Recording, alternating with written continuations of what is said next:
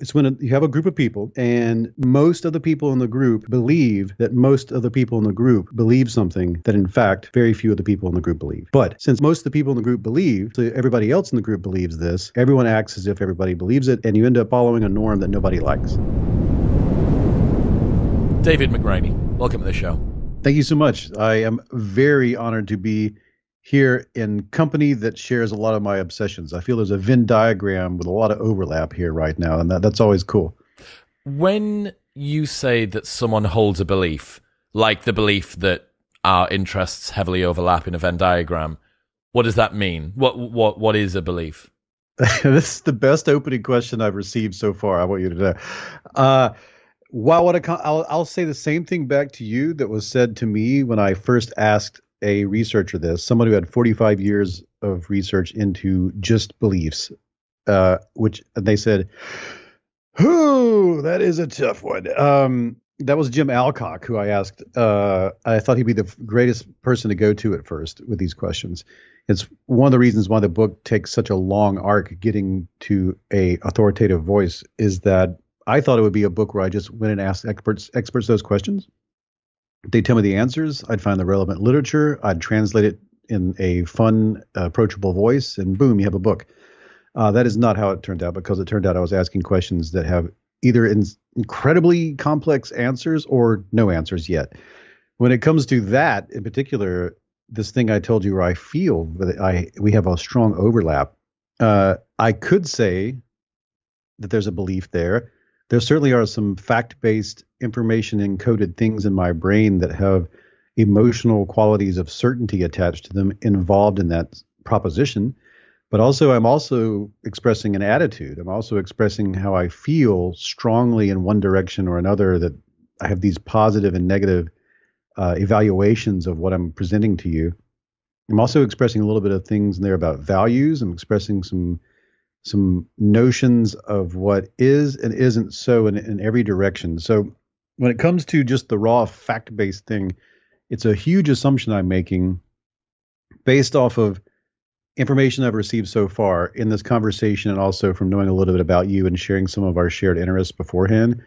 And also we've developed a little bit of trust and a little bit of rapport, so that I have all these cues that are translating into a sub-emotional state of certainty about all these bullet points that pile up into something we would call in common parlance the belief that we have an overlapping Venn diagram of obsessions.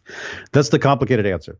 What's the breakdown that you went through there? It seems like there's component parts that are making this up. Yeah, like I think the reason I like to talk about it like this is, though this book is about how minds change, and I was very adamant that would be the cover and the title, that it would be How Minds Change, not How to Change People's Minds. I did not want to write a book that was the modern version of how to win friends and influence people. I didn't want to do a retread of the Cialdini influence type stuff. I was actually interested in how do minds change, whether or not that's through persuasion, whether or not that's through propaganda, whether or not that's through activism. And despite that tends to be what people tends to be the entry point that a lot of people are coming to the book. And I get that. We're in a very contentious, polarized time, and that's something people want to think about and learn more about. But when you use the phrase how minds change, that becomes just like the previous answer, it becomes a very nuanced and complicated concept, because some cultures don't really frame it that way. And when I think about the idea that I've either changed my mind, or I want to change someone's mind, or I have changed someone's mind, or anything using that phrase, I found that when people were getting most frustrated with other people, when they were attempting to change their mind in some way, that frustration often came from assuming they were trying to change a belief when really they were trying to change an attitude. Or there was an assumption in that conversation that we were taking our fact-based conclusions and having them do battle with one another the way like maybe a scientist would, or that maybe a prosecutor and a defense lawyer would, when really what's often taking place is, we're having a battle of justifications. We're having a battle of reasoned justifications for why we think, feel, and believe something. And if you keep going backwards through the processing chain, you'll find oftentimes that what's motivating that is some sort of attitude or value set or some sort of experience, some sort of thing that you can't help but feel. And that has led you to cherry pick evidence over time until you have some things that seem like justifications. And when you approach another person, that's where the contentious battle takes place. I'm going to throw these links at you. You're going to throw those links at me. I'm going to say, watch this YouTube video. You're going to say, watch this one.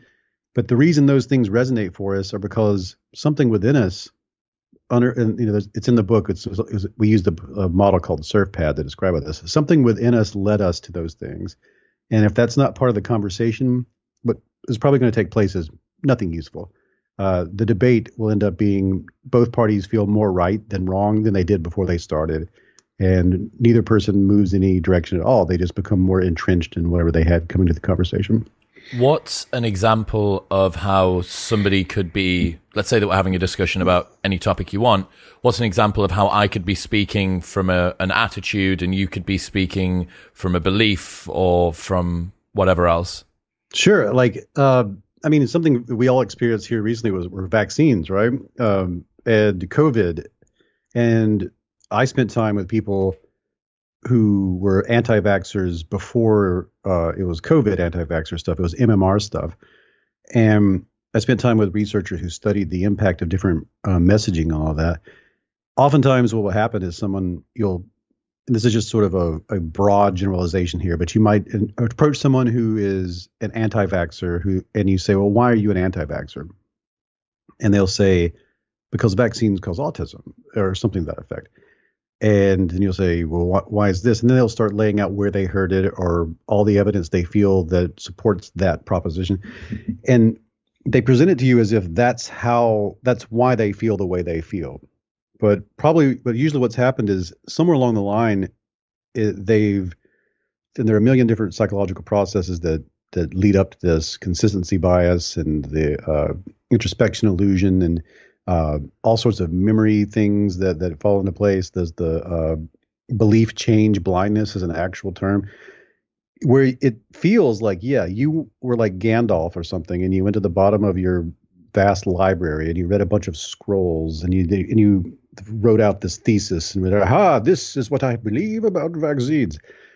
But what probably is going on is that you had a strong feeling, a strong negative affect, a strong negative attitude which could be influenced by experiences you've had, but it could also just be influenced by elites and or cultural norms or social costs and rewards, or just raw fears that you may have about authority and some sort of raw fear you have about medical practices, the idea of losing agency, the idea of all these things being combined into something you don't quite understand that's going to be in a needle that's going to puncture the flesh of your child against your will. These things led you to look for justifications for that anxiety, reasonable justifications that you could argue in front of your trusted peers. And then you find this thing, you say, that really justifies what I think about this. And then when someone asks you, why do you feel this way? That's what you present. This is the thing that led me to the feeling, when really it was the feeling that led you to the thing. And we do that too when we think we're being reasonable. And when two people disagree on something, that's often where the sparks fly, is that we have the process backwards and then we argue backwards in a way that doesn't really solve much. Do you think that because the modern world has more information than we've ever had before, and there are more things that can justify our feelings, is that one of the reasons why we have such a multiplicity of viewpoints and also people feeling really ingrained in their beliefs and feeling super sort of fractured and fragmented and unable to work out what the truth is? A little, yes and no. It's just different, right, than it used to be. And how's it different? I'm weirdly optimistic in that I think that this is a phase that we'll get through because we've had things that have disrupted the information ecosystem before. The way it's different, one of the big things that makes it different is we can form groups around anxieties much more quickly than we ever could before. And then tribal psychology, group psychology, in-group, out-group psychology will then take precedence. It'll become the more motivating factor than the thing that led us into the group in the first place. That's something that is really hyper present in the current information ecosystem and the social media ecosystem that we're in. And the fact that there's misinformation has always been an issue, or that truth has the truth has been difficult to figure out, has always been part of the human experience. But it was Tom Stafford who told me, and it's a great quote. I'm not doing it verbatim because I'm trying to remember it, but he said something to the effect of, "It's like germs before cities," in his mind. Like, germs are always a problem. Sanitation was always a problem. But when we had cities and we started living in large groups and we were interacting in a new way, that's when that became a real public health issue that had to be addressed. And not only did the cities have to address it at the level of cities, but so did the citizens have to address it at the level of washing your hands and being good citizens who were clean. Well, he said he feels that it's very similar to what's happening with misinformation, that misinformation has always been a problem in human groups, in one-to-one interactions. And thanks to this new way of interacting with each other that is at scale, where we have more contact with people who see the world differently than us, or we have more information outlets than ever before, lots of the information gatekeepers have collapsed, then we will have to learn the informational equivalent of washing our hands, and also the contexts, the places in which we meet will have to do a better job of sanitation. So I think in that regard, that's a big deal. The other side of that, I know there's a long-winded answer, but there's another element of all this, which is when we feel a strong anxiety, like I liken it to, like, if you're in a tent and you hear a strange sound in the woods, you get this visceral negative feeling and you're like, what is that? And you feel anxious, you feel negative emotions. And because we're a social primate, one of the things you want to do is you want to go searching for justification for that feeling, that your reaction to it is reasonable, that your heightened state of alarm is reasonable. And reasonable means literally coming up with reasons for why you are responding in that way. So you might go out with a flashlight, or if it's a different era, a torch, or if it's a different era, nothing at all. And you will try to find some sort of evidence that backs up your reasoning. You do that in the modern information environment, and anything that causes great anxiety. For some people are very prejudiced and they have anxieties about things that seem heinous and strange. Some people are just simply fearful or hesitant about certain things that seems like, of course you would be. You go online looking for first of all, you look for reasons why, the things that would justify that feeling, and you'll find it. Of course you will. But more so than that, you will find other people doing the same search, and you will join their search parties. And then now you have a community, and the communities are something that's pretty new. Like, there's always been like conspiracy theories back and forth all over the place, but you had to go to the library and find somebody in your hometown, something. The idea that you can very quickly jump into a group of 1 million people having conversations about it, where you can deeply radicalize each other, is something pretty new. What do you mean when you talk about a post-truth world? I actually am one of those people who, I don't like post-truth as a term. I think I don't think we're in a post-truth world any more than we have ever been. I think we're in a post-trust world, which in some ways ends up being the same thing, I guess. There's a great researcher named Kate Starbird who talked to me about how a lot of what we see in online behavior is similar to what happens after a crisis situation, a natural disaster or a ship sinking or a building burning. Like, we enter into we become aware that there are information voids, as she puts it, and we sort of recalibrate our epistemological approach to figuring out what's going on, to being okay with rumors. And because the information is hard to come, the actual accurate information is kind of hard to come by, and you need to respond quickly, and you're really motivated to lower your anxiety. So you start modulating what you're going to do based off of trust more than truth. So like someone tells you, hey, I heard you can get water here, or I heard that you should go down these steps over this way, or I heard that what happened was this. And if this person seems like, if there's somebody you've known for a long time, you'll know what kind of expertise they have, and you'll modulate your behavior based off what trust you have in that information. If it's somebody who's telling you they heard it from somewhere else, you'll very quickly say, like, where did you hear that? Because you want to know if you can trust the source. And whereas if it's like a firefighter or a policeman or a soldier or something in a situation like that, you'd be much more likely to just go with it. And that's something that's similar now, but in that we have a lot of anxieties, we're on edge in a lot of ways, and the information gatekeepers, like I said before, have sort of collapsed. It's a very fragmented information environment. So we're modulating a lot of what we plan to do and also what we believe on trust, and the bandying trust back and forth has become very valuable in that space. So it's not so much post-truth is where we're all trying to figure out who can we trust, and we're all very eager and sensitive to when people violate the trust that we put in them, and we're very quick to say, okay, well, I'm not trusting you anymore. I'm not taking any more information from that source. So that's my current thinking on things. That's one of the things I proselytize and talk about in the book. I like that framing. I think that in what I see online is a lot of people who are, their grift radar or their shill alarm is hyper attuned. You know, as soon as they see that somebody might have perverse incentives or that they think that they're doing something for the wrong reasons, they're very, very quick to get rid of them. And once you sell your integrity on the internet, it's very difficult to buy it back, at least with people that have good memories. Now, that's not to say that you can't capture an audience and then continue to push a narrative to them, which is untrue. But does more information help then? Because we have access to more information than ever before. Surely people's minds should be more accurate than they've ever been. Yeah, you would think. That was the dream for many generations. I talk about that in the book. The 19th century rationalist philosophers, the founding fathers of the United States, the cyberpunk champions of the 1990s and beyond, they all had this sort of similar dream. The founders, they were like, if we have public libraries, then everybody will be able to have the same amount of information that used to have to be a fancy pants elite person who went to a school.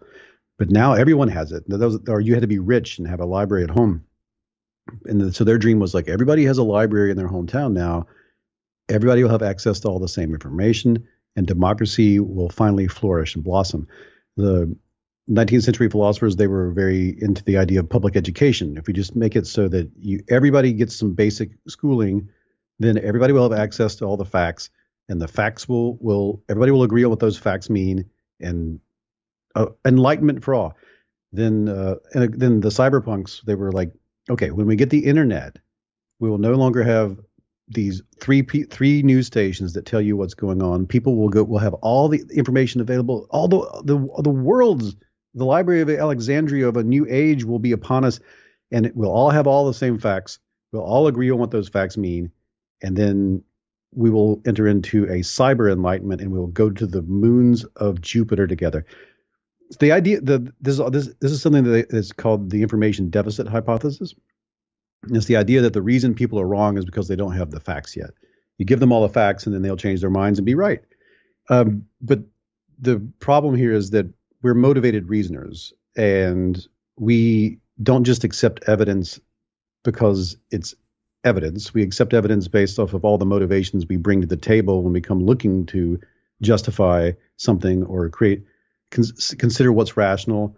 We worry about the social groups we're part of. We worry about our standing within those social groups. We are approaching it from all the experiences we've had so far and all the ignorances we have inside of us. So we will either assimilate or accommodate based off all those things. And the facts by themselves, the facts just don't speak for themselves. That's all that comes down to it. Somebody always speaks for them. And the same evidence in front of two different sets of eyeballs may be interpreted completely differently. We know this just from there are 1,000 studies where they show people a video of something, and the video, what's some of my favorite research, they show people protesting, but the protesters, you can't tell what the protesters are protesting exactly. It just looks like some people protesting, and then they will prime the groups.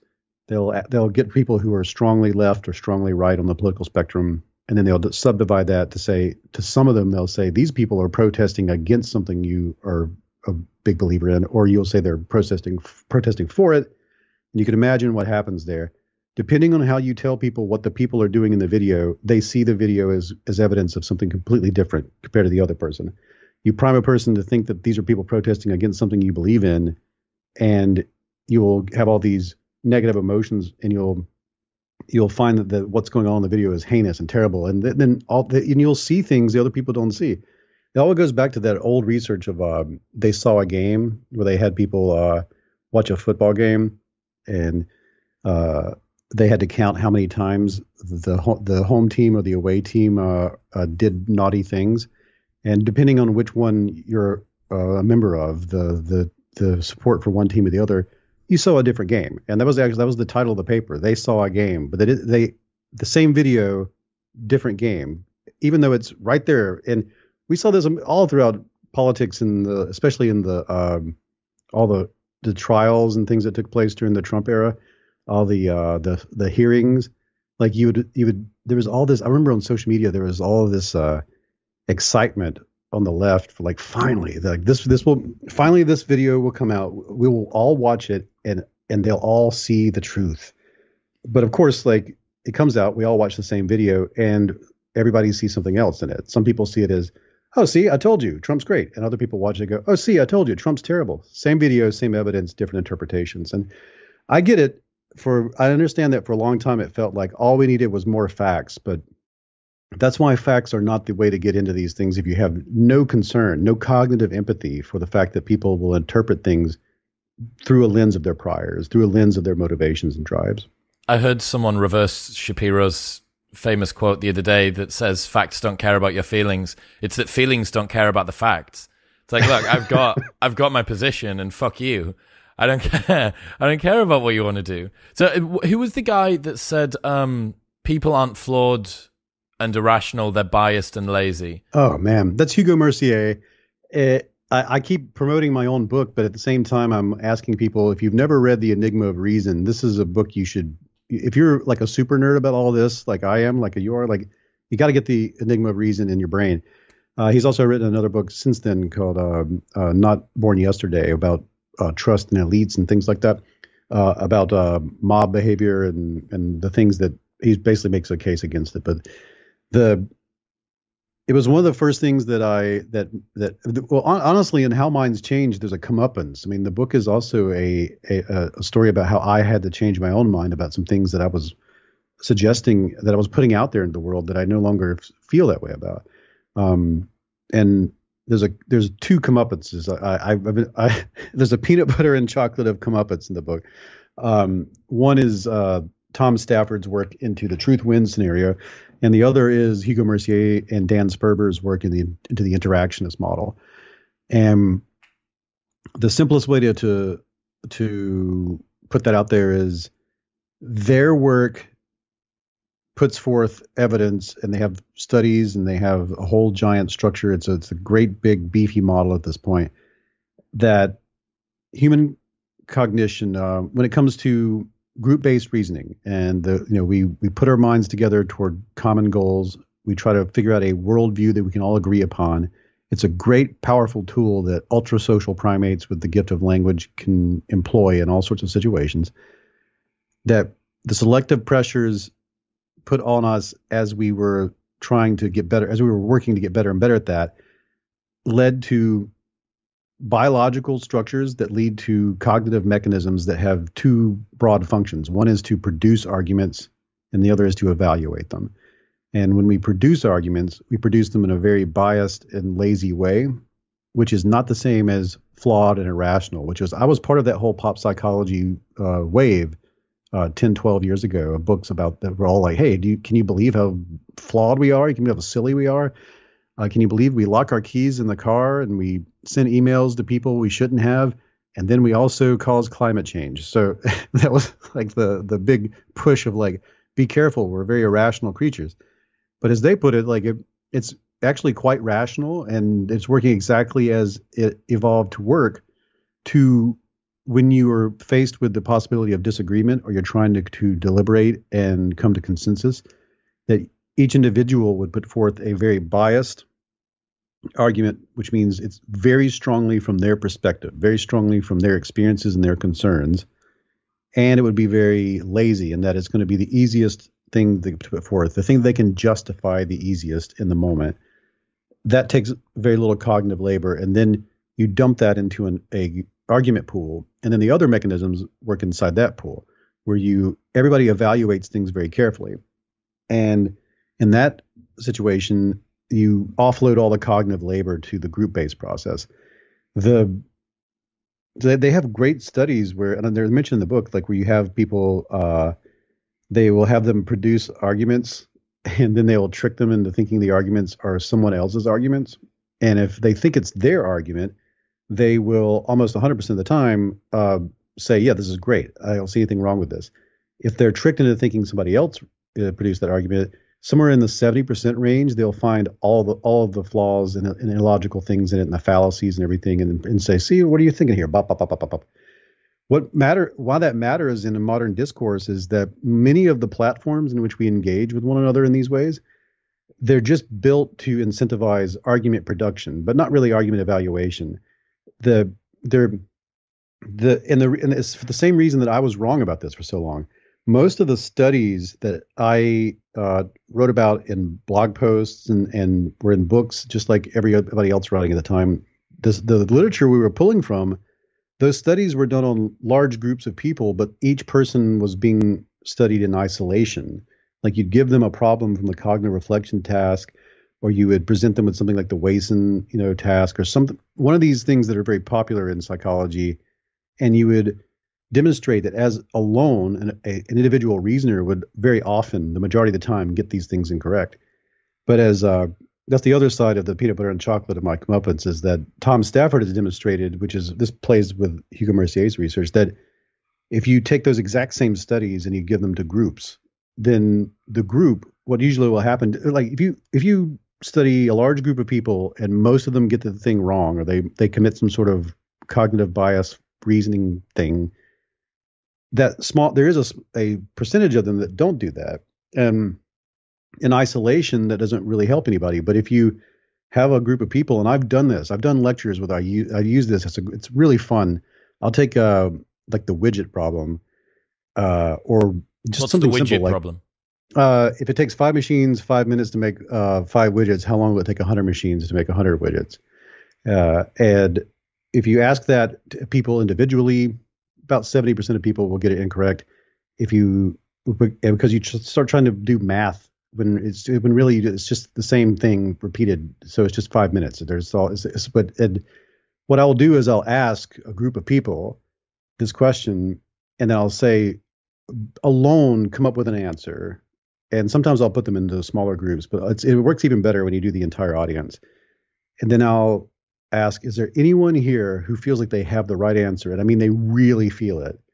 And then when that person raises their hand, I'll bring a microphone out to them and say, tell me what the answer is. They'll say 5 minutes. And then you'll hear the whole audience go, and then I'll say, please explain your reasoning. And then they'll explain it in detail. And then the whole audience goes, oh, and then I can say to them, yes, the latest research shows that what just happened here was most of us were wrong. And because we were able to reason as a group in a way that we created this good faith, trusting strong rapport environment. Now we're all right. We went from almost all wrong to almost all right. And this is just something that has been difficult to reproduce in online contexts. And there are many organizations working on it, but the current version of like Twitter and the Facebook and all the others, it's just it's very similar to the isolated thing where it's a bunch of individual people who feel like we're talking to each other, but we're really just kind of taking our biased and lazy arguments and throwing them on a big pile and seeing what happens next.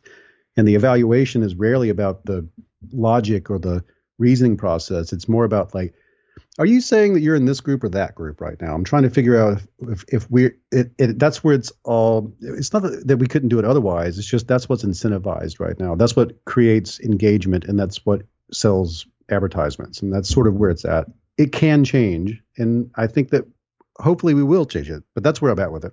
Well, think about what a lot of tribal beliefs actually are. They're shows of fealty to your own side. It's proof to your compatriots that you value the group consensus over rationality or truth itself, saying, look, there may be some counter evidence against this particular thing, but I am such a loyal disciple of this that I'm going to do it. And it's a threat display to your enemies as well. It's saying, look, this is me. My beliefs and I are one. And to your own side, any deviation from that looks like a lack of commitment. And to the other side, it looks like weakness and a lack of understanding of your own argument. So it doesn't surprise me that people become entrenched in things like this. Speaking of which, you did some research about the Westboro Baptist Church, didn't you? In the book, I went to several organizations. There's a chapter that we took out where I went into several conspiracy theory communities and cults and pseudo cults. It used to be a strong portion of the book, but I was like, I'm going to have to write 3 books to put all this into one thing. So we pared it down to, I spent time with 9/11 conspiracy communities, and I spent time with Westboro Baptist Church. Who are the Westboro Baptist Church, for the people that don't know? So Westboro Baptist Church is considered probably the most reviled hate group in America.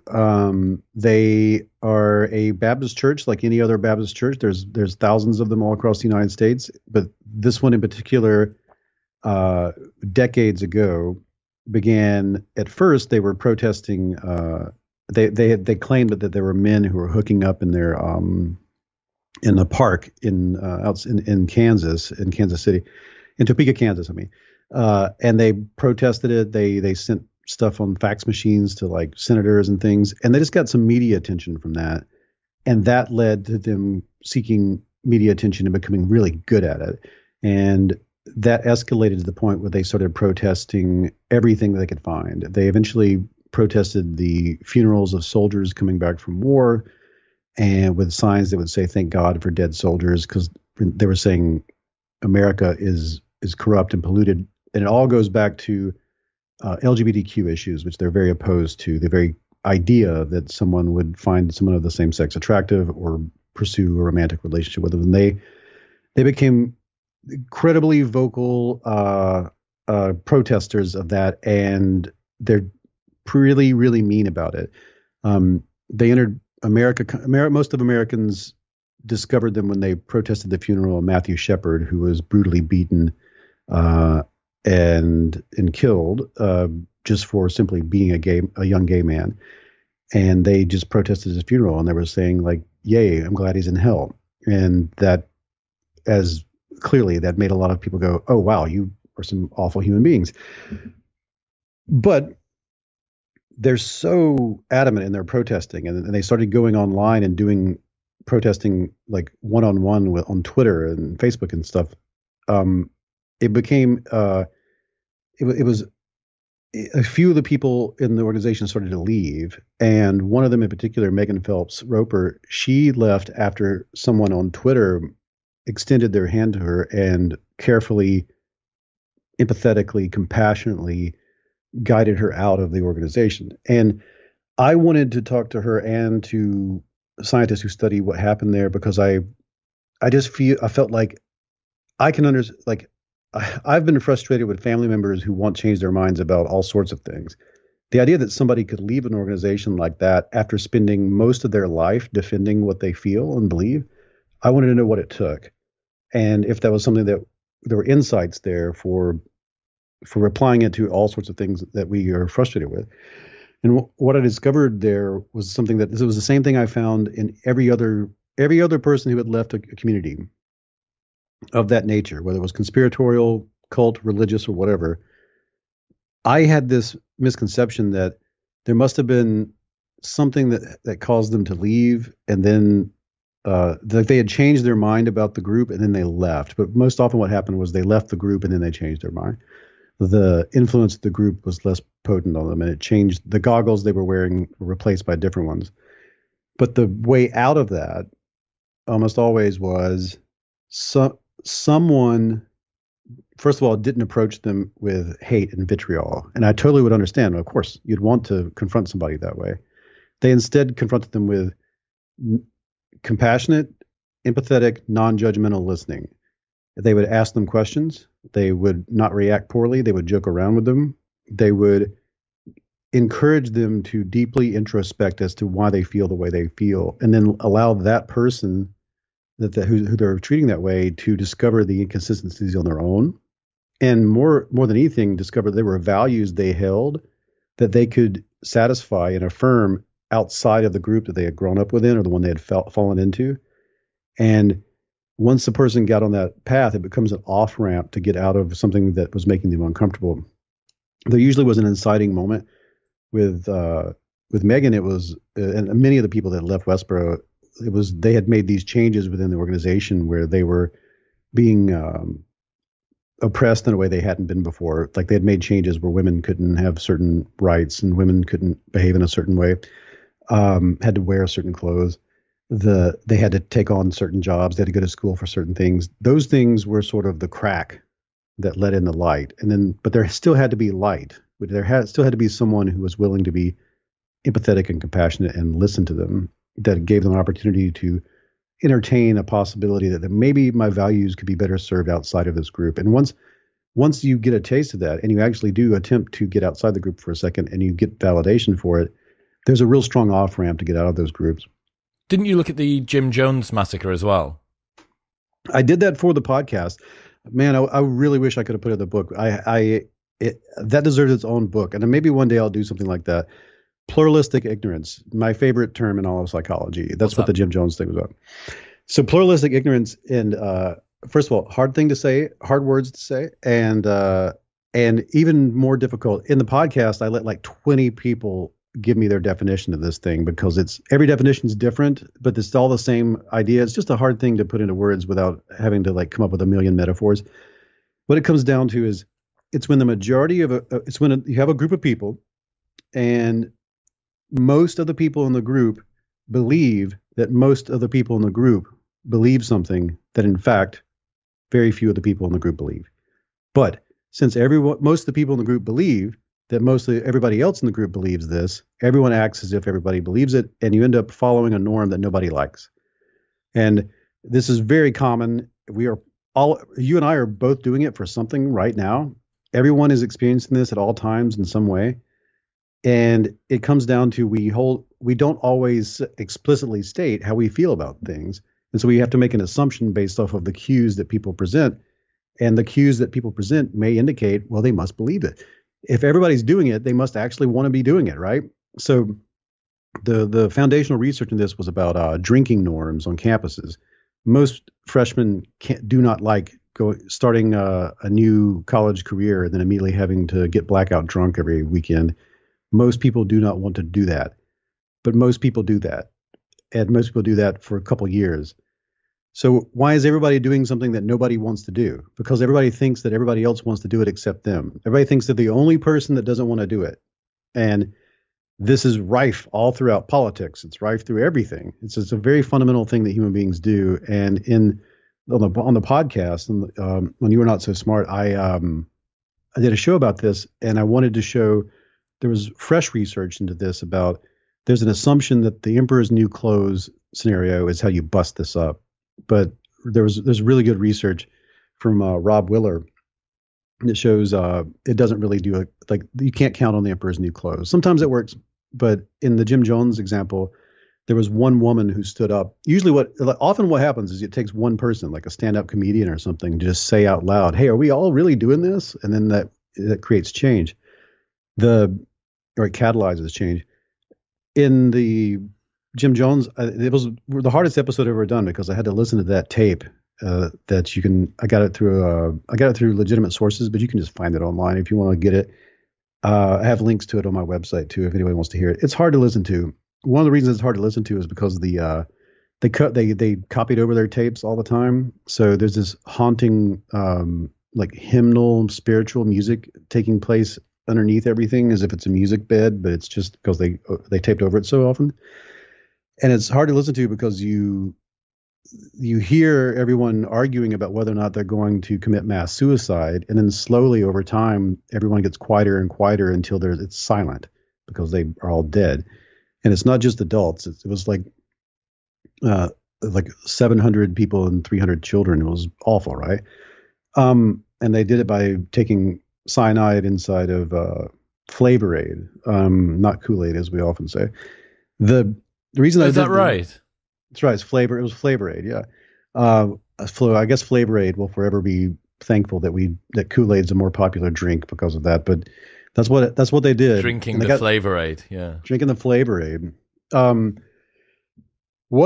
The reason I did a show about it was the one woman stood up and said, "Hey, let's not do this. There's only one Jim Jones, and there's 1,000 of us. Why would we kill ourselves and our children? I think this is crazy. Let's not do it." And she was shouted down by the rest of the group, and she also died.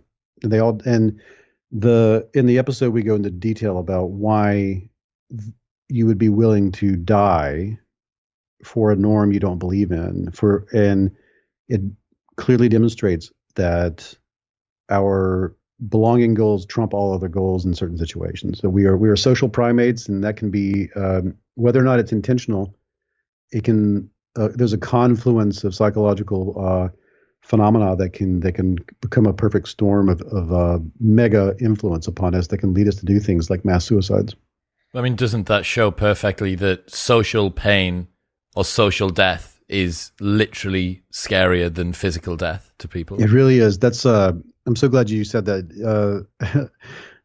Brooke Harrington told me that, and I can't forget it. She said if there was an E equals MC square of social science, it'd be the fear of social death is greater than the fear of physical death, and we are willing to sacrifice ourselves or kill. We're willing to put ourselves in physical harm, put ourselves at risk of physical harm, if it means that our reputation will survive beyond us. And we see that even when stakes are low, we see that when people are arguing anything from gun control to climate change to fracking, people will do that. But even when the stakes are really high, of course we see it. We see it with the Jim Jones massacre. We see it in all sorts of situations. We see it in war. I mean, that's where it comes out the most, right? I asked her about that, and I said, my metaphor, just to see if I could make sense of it, was I was imagining, like, if the ship is sinking, like, who am I going to put on the lifeboat? I was like, I'll put my social self on the lifeboat, and then I'll go down with the ship. And she was like, yeah, that's what we usually pick if we're given that proposition. Well, you can see how, I guess, in some situations, this could cause people tribally to do something noble. You know, you might save the tribe by stopping some predator that was coming toward it, because even though you know that you're going to suffer physical pain or potentially death, you know, you're going to do it. And apart from the drive that you might have family and you've got sort of this reciprocal altruism thing going on. But on top of that, you know that socially it's going to do you pretty well. People are going to be happy with you when you're at your funeral. Yeah. Everything that I've ever written about, I'm taking a note because that was really well put. Everything I ever have written about, these things that we point out as like, I can't believe people do this. We're pointing out when these things go wrong or when they lead to bad outcomes. But over a long time scales, over the entire evolutionary history of our species, these must have led to either they were neutral or they led to positive outcomes because they are adaptive in some way. Precisely. You had to not be in a deficit with these things, or else they would have been competed out of the gene pool. The people that did the actions that weren't effective at survival or reproduction are long gone. And maybe some of those, I often think about this. I often think, what traits have arisen and then been competed out that in 2022 would be amazing for people to have? Yeah. You know, like I've never heard that framing. That's really interesting. I like that. Well, think about, you know, like differences in risk aversion or differences in tribalism or different thresholds for making decisions or changing your mind or holding on to whatever. All of that stuff. There's been tons, millions of different quirks and changes in our psychological makeup and our physical makeup as well. You know, there'll have been somebody born at some point in history who probably had 14 fingers. And you go, well, I mean, you know, what if 14 feet, you'd be able to type really fast on a keyboard? Yeah. That'd be pretty useful. But all of these things weren't useful at the time. But I often think about what would have happened if one particular strand had managed to sustain and then it would have become adaptive in the modern era. Yeah, that's Great. I like that. I'm going to steal that and I will attribute it to you as much every time I do so. Uh, yeah, the thing that what happened in the Jim Jones massacre was the result of things that were adaptive over a long evolutionary history being put into a unfamiliar alien context all at once and created an unlikely outcome. And that happens so rarely that we can absorb that kind of outcome as a species. Uh, you every time we introduce these new contexts for us to behave, we get something novel as an outcome, but the behavior that's taking place is ancient every time. The Clay Shirky, I remember, once wrote that technology doesn't create behavior; it lowers the cost to exhibit behavior that was already there. Usually, is what takes place, right? So you see the way the way we act on social media, even though it's almost become old man yells at cloud at this point. Because I mean, how long are we going to have social media how long does social media have to exist before we consider it that new thing that's weirding us out?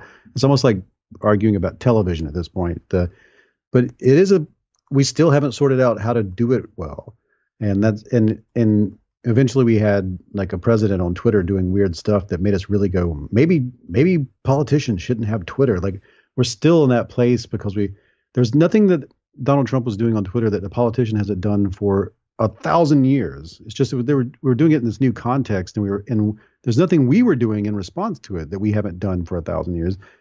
It's just we were doing it in a new context that lowered the cost to do so many things that we got different outcomes from it. Even in the how minds change stuff, people often ask, like, why do people resist changing their mind? Because if you were to update when you shouldn't, you might either become wrong, or you might if you didn't update when you should, you might stay wrong. There's a real precarious tightrope there, and in a different with different in a different context, that could lead you to being eaten or not getting enough food to survive if you updated when you shouldn't. And so we're careful about, if your neighbor says, "Hey, I think you should eat these berries," it's not much different than, your cousin telling you maybe you should drink this bleach. And I don't know if I should change my mind about bleach. But then again, wait, with COVID, maybe I should be careful. I know you start to modulate it. So we walk that tightrope with everything, and that's very adaptive. Is there a how would you say, a set point or a current view bias that people hold? I was at this Heterodox Academy conference this weekend. One of the guys said a quote that I absolutely loved that said, "There are many ways to change the world. Few will make it better. Many will make it worse." And the point is that the behavior and the beliefs that you've had have led you up to this point. And no matter how miserable and melancholic your existence has been, you're still alive. So you have some degree of proof that the current way that you're behaving and programming is causing you to move forward in the world is effective, right? I'm not dead, because if I was dead, I couldn't be thinking about whether or not to make this decision. Mm-hmm. So does that cause people to have like a safety net, a degree of risk aversion for just thinking anything new simply because I know that what I do now has been effective so far?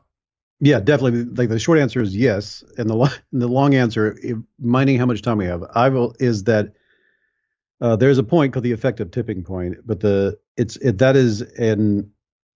make sense of that, we have to quickly talk about assimilation and accommodation.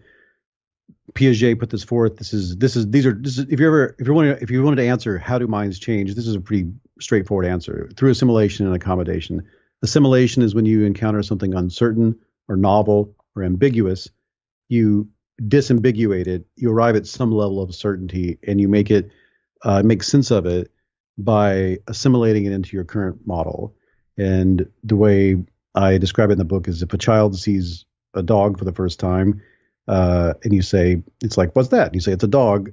Something categorical happens in the mind. It's like 4 legs, furry, non-human, wagging tail, dog.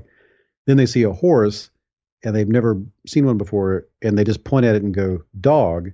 That's assimilation, because categorically it seems like it fits into my model. 4 legs, non-human, furry, tail.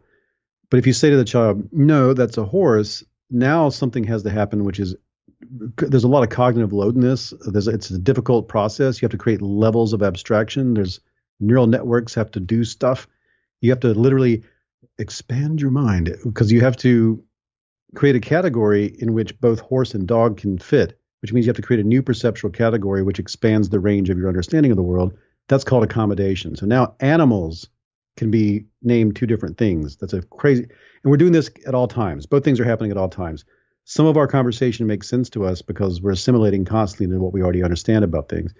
But at certain points, especially if I feel challenged or I feel some dissonance, I'm going to need to accommodate to make sense of what's going on. We typically resist the accommodation because there's more risk in that. Exactly as you described, assimilation is way less risky. Even if it leads me to be factually incorrect, it doesn't lead me to being dead. So like I can be wrong about stuff. It's better to think the rustling in the bushes is a tiger than to go looking to see if it's maybe it's a rabbit. I don't know. It's better to stay safe and err on the side of being wrong about that. But there's a point at which we can't do that. There's a breaking point called the effective tipping point. In the book, it's a long answer to what it is, but it comes down to there is a level beyond which counterfactual or counterattitudinal information will cause you to feel so strongly that you need to update that you will commit to an update. And they call it the effective tipping point. It's a lot. It could be above 30. For raw, neutral, politically neutral information, it's around 30% of the evidence coming in has to counter the evidence that you've already seen. But if you add social costs, if you add motivations, if it's like my job depends on it or something, that number can go way higher than that. But there is a place. It's just the number can go up depending on how many motivations you have to not change your mind about something. So that's why people's minds change, that there is a degree of information coming in that is so overwhelming that they basically can no longer be unconvinced of that position. But the problem is that when you layer on top of it tribal bias, all of the other reasons that people have to not change their mind, that threshold can continue to go up and up and up and up and up. I remember Gad Saad was talking about, he does marketing and consumer stuff, I think, at wherever he is, Concordia or something. And he was talking about, he wanted to know what caused people to decide when they were going to buy something. And I think that it was a similar sort of tipping point that people reached, it's like a threshold, right? Yeah. It's risk versus reward, like you were saying, but it's like this meaty giant algorithm of every risk, every reward combined. Because if I change my mind about this, what are my friends and family going to say? That's part of it. Like, how's this going to affect my finances? That's part of it. Will I have to update everything I've ever thought about this thing? Like, one simple example is like if you have a friend who's really into Quentin Tarantino movies and they tell you, hey, Quentin Tarantino has a new movie coming out. And you'd be like, cool. And then like they might be wrong about it, but you just like say, what's the risk? What's the harm? I believe you. However, if that same friend tells you, do you know that Quentin Tarantino isn't actually a real person? It's been Danny DeVito this entire time wearing a hyper advanced mech suit. You're going to be like, so like there's a higher threshold for believing that, even though you trust your friend and think they love Quentin Tarantino. But it's somewhere in that media algorithm, you've determined there's more risk than reward in accepting that information at face value. And you change that to a political concept or something that's deeply connected to your identity, and you could imagine that you might have a similarly high threshold for accepting that information into your model of reality. What did you learn about arguing? Arguing, it's good. I like that we're arguing so much on the internet. Arguing is how we change minds. And we're biologically set up to receive and deliver arguments in a way that gets us ahead in the world, that changes things, that progresses the human condition, that evolves our ideas, that layers on new abstractions for us to make sense of things, that articulates the ineffable, my friend. This is all good for us.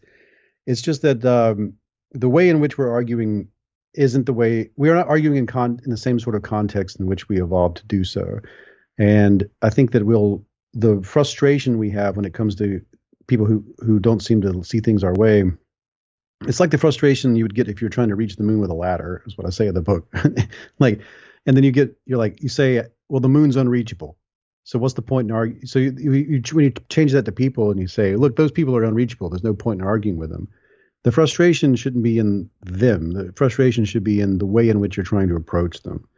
And if you are attempting to argue in a way where you're trying to show that I'm right and you're wrong, and you can assume that they're going to be doing the same thing, the debate is going to end in nothing useful for either party. But come on, I mean, people have conversations where they try the most gentle, subtle, most well thought out, softly introduction, and the person on the other side of the fence just impressively seems to be able to disregard with vitriol everything that they're saying. Sure, but that's your fault. Frustrating.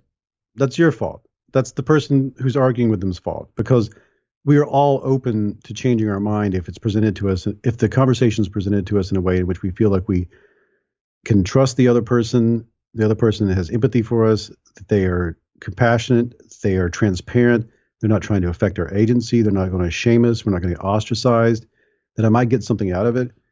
Does that not suggest that not engaging is the best form a lot of the time? Let's say that there are a large proportion of people on Twitter whom, for certain subjects, they will not change their mind. It is simply the medium that they are unprepared to change their mind over, given this topic or that topic or the other one. Like, the threshold that you need to breach with them, the bandwidth that Twitter allows you to get across simply isn't going to allow that to happen. You are absolutely correct. I love that you said that. You're the first person to ever put it that way. And I, in a conversation, anybody I've talked to about this, and it's really well put, and really, it's a great point. Yeah, we can't do this unless we're in a good faith environment. And sometimes we don't have a choice when it comes to creating that good faith environment. There are some environments that are by default bad places to have that kind of conversation. And acknowledging that up front is great. And you could take that same person that you beforehand would be a bad idea to engage with them and say, maybe we should take this somewhere else, or we should move this to a different context. And I'm not saying move it to one of those stupid debates that people have on stage between like an atheist and a creationist that helps no one. Everybody walks into that thinking the same thing that they do when they walk out. Don't do that. You need to sit. That needs to be in a place where there's not an audience, where the people are not concerned about what's going to happen when their friends and family or their peers see what they have to say about it, which is also what happens on Facebook. People on Facebook are arguing, feeling like they're on stage and there's a whole audience going to go boo whenever they say the wrong thing. One-on-one in some way or another, whether it's email, old-fashioned missives, or at a bar or a pub or over dinner, that's where you actually could connect with someone using these old things. Until we create online environments that replicate that, you're right. It may be a bad idea to engage people in places that by default create a bad faith interaction between you and the other person. From all of the research that you did, what is your favorite strategy to help people positively change others' minds? I found it blew me away. Like, motivational interviewing is probably the most powerful thing there is, and it comes out of the therapeutic models. But I was very it blew my mind to find that there were all these organizations around the world who had stumbled into the same insights as that therapeutic model, because they were just doing A/B testing at people's front steps, or they were doing it on college campuses. In the book, I talk about deep canvassing and street epistemology, but also motivational interviewing, cognitive behavioral therapy, smart politics. All of them use pretty much the same technique in pretty much the same order, which is pretty much the Socratic method, but with a lot of added psychological insights put into it. You open up by establishing rapport and trust and assuring the other person that we're going to just talk to each other and explore each other's reasoning in a way that helps both of us maybe figure out why would we disagree about this? Where does it come from? And then you ask for specific claims. You ask for sort of a measurement of confidence in that claim. You ask for reasons why you hold that confidence. And then you ask, well, how did you arrive at this, at the belief that, or well, how did you arrive at the conclusion that was a good reason to hold this in such high confidence? And then you just let the conversation spool out from there. And often all the work will be done on the other side, and they will come to a new way of seeing it. And seeing something in a new way, differently than you did before the conversation, is changing your mind. That same conference, that same lecturer that I was at this weekend, he explained about how a lot of the students that he has are on the far left, and he puts this quote up on the board using the Socratic method to get them to be aware that always pushing for social justice is not necessarily the best way to do things. And it's this big quote, and it says, the inner health of the individual can never be justified until the external social justice health of the society has been something else. How many people agree with this? And it's like the sort of thing that everybody would agree with. Then he presses one button and it comes up below that, Adolf Hitler, 1920. So funny. Wow. But look, David McRaney, ladies and gentlemen, I really appreciate your time. If people want to keep up to date with what you're doing and get the book, where should they go? You can find me at davidmcraney.com or You Are Not So Smart. Of course, my podcast and all that stuff is under You Are Not So Smart. How Minds Change, the new book, How Minds Change, The Surprising Science of Belief, Opinion, and Persuasion. I had to actually look at the book just now to remember what the full title was. It's an actual real thing that I can hold.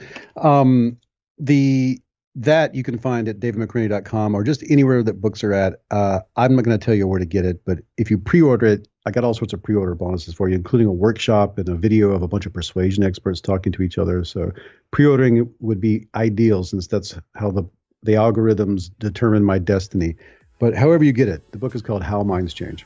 David, I appreciate you. Thank you. Thank you so much, man.